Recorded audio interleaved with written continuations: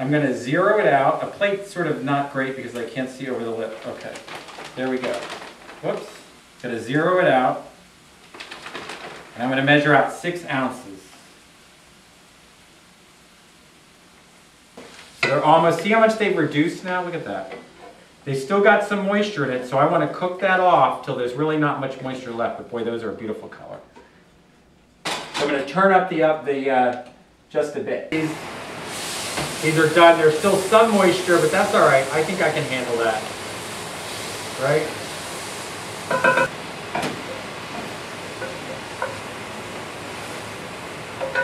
They are beautiful.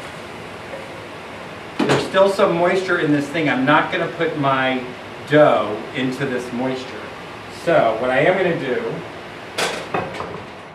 is cut the vent off so you can hear me. I'm going to get a paper towel.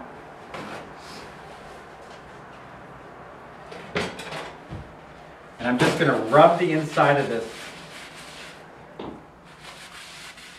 A little bit of flour on your counter.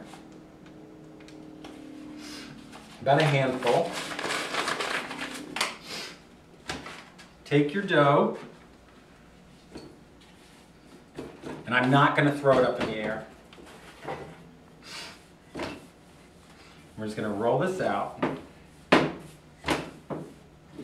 Actually, I don't need this yet. In fact, once again, because I think I am so prepared when I do these shows that I have everything I need, but I don't. I have a wonderful pastry scraper, but I don't have it here. I'm going to get some of that excess. In fact, I'm just going to get some of this excess off.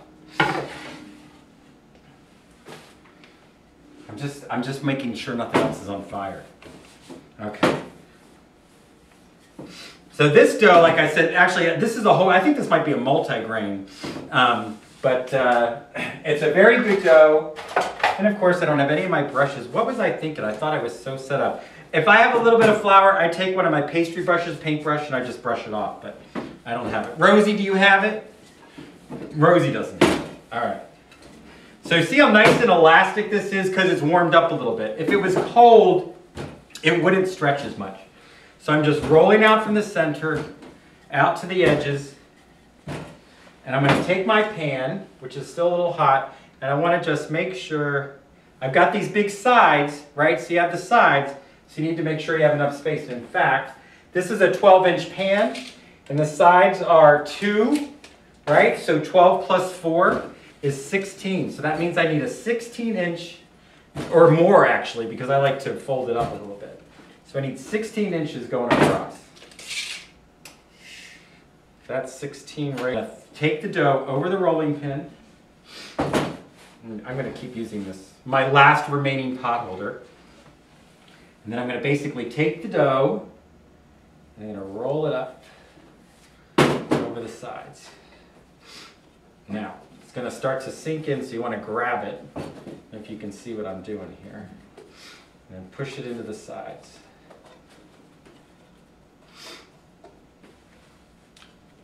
Smush it around. Need a little bit more. How you doing, Rosie? Rosie's like, I am hungry. All right. We got the olive oil. Now that acts as a little seal, like I said. Cheese goes at the bottom, and I actually think this acts also like a little bit of a seal. I'm not putting all of it on the bottom because I like to save a little bit for the top. So I'm going to put this right here. Cheese is on the bottom. What am I going to do? I'm going to do some sausage. I'm going to use up almost all of this sauce. So I'm going to splat that in. Let's just show you.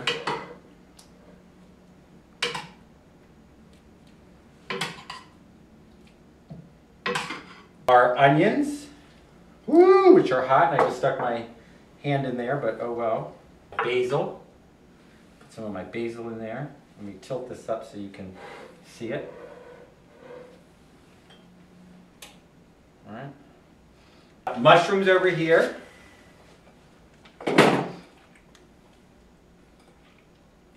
There's definitely some water in that sucker. Hopefully it'll all be okay.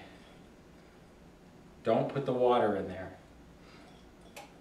Now, I'm going to do my green peppers.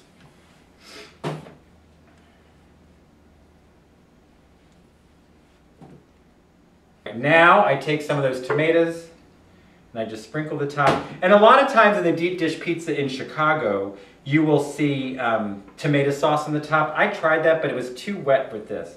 So I just like to sprinkle these on a little bit on the top. Look how beautiful that is, right? Gives you some great, I'm gonna put a little basil, finish up some basil, maybe a couple of more tomatoes.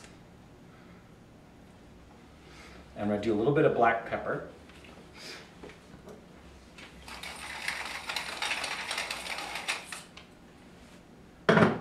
And the rest of this cheese, a little bit of cheese, but not like the traditional pizza where you have all that cheese on the top. Look at that, isn't that gorgeous? Now, I'm gonna take these edges and I'm just gonna tuck them in around the side. Just like you would do a little pie. I'm gonna roll them. And we're not stuffing the crust with cheese. Thank you very much. Roll that around. And that is our pizza. So, actually, before I stick this in the oven, we actually had a caller, actually a writer that wrote in, if I could find his information over here. Woo! Who did we have? Who came in? Amelia Luciano from Grand Rapids, Michigan wanted to know where actually the deep dish came from. So, at least for Chicago history anyway, it's very interesting. First, you should know there's more than 2,000 pizzerias here in Chicago. We definitely love our pizza.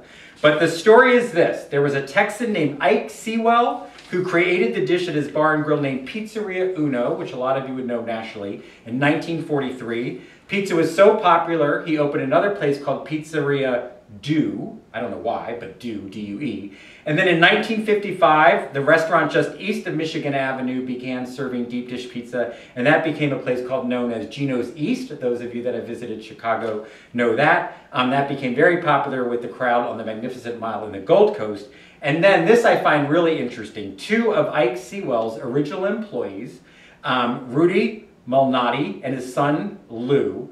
In 1971, Lou and his wife opened up a pizzeria in the suburbs of Lincolnwood, north of Chicago. And now we have Illuminati's Pizza all over Chicago, as well as Gino's East, Giordano's, and of course, Pizzeria Uno. So there it is, a brief history. Thank you very much. Who is that guy again? Emilio Luciano. Thank you so much for writing in. Grand Rapids. Love that town. I love your lake effect snow. This is a really good pizza stone. You can notice it's a little bit thick. Some of the ones that are there are, now you get these thinner pizza stones that are white. They crack all the time. If you can, and I'll have on the website the really good stone. So I'm going to take this beautiful pizza that we made. It goes right on the pizza stone into the oven. And all that heat immediately goes up into the stone and cooks the bottom so that it gets crusty and it isn't soggy. I'm going to put my timer on 20 minutes, which is what works for my oven. So put this on pause, and when we come back, well, if you're cooking with me, put it on pause. If not, next time we come back, we're going to pull this out of the oven and we're going to plate it up, and you are going to love it. All right, so we put the pizza back in for another 5 minutes because it was done. So now we've got a total of, I can't even count anymore. We have a total of 25 minutes in with our pizza, and here we go. And I'm going to take this out no matter what, because I know the bottom starts to get, this is a durian job. Look at that. All right, that's our pizza. Ooh, put it here. Now, see all the juices and stuff like that? I'm gonna let this pizza rest for a good 10 minutes before I cut into that. So I'm gonna let this pizza rest, and I'm gonna clean up this mess, and then we are going to plate up a delicious deep dish pizza.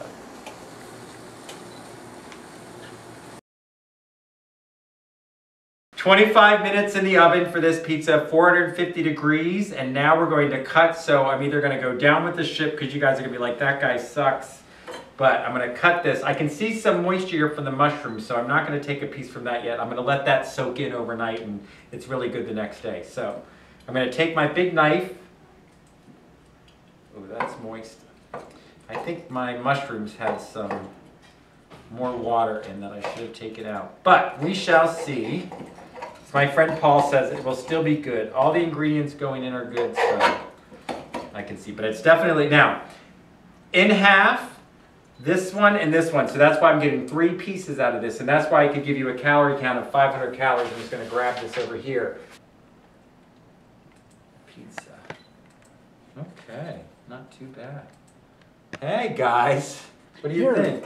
Look at the size of that. You tell me where you get a beautiful pizza like that. Now, I like to put hot peppers on. Hot peppers are always good. Again, hot peppers speed up your metabolism.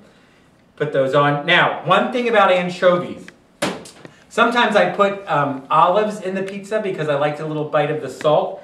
Anchovies are really good too. I'll tell you why I don't always cook with them, because I don't like the way they reheat. So if I'm going to put anchovies on my pizza, I like to sort of add them later, chop them up, or have somebody put it on. But reheated anchovies, just not that great. So thank you so much. This was quite a dramatic show with the fire and everything, but we survived. So this is my version of a Chicago deep dish pizza here on The Unexpected Guest from Chicago. My name is John Clese, and enjoy. And remember, be good to yourself, because there's no substitute for you. We'll see you again.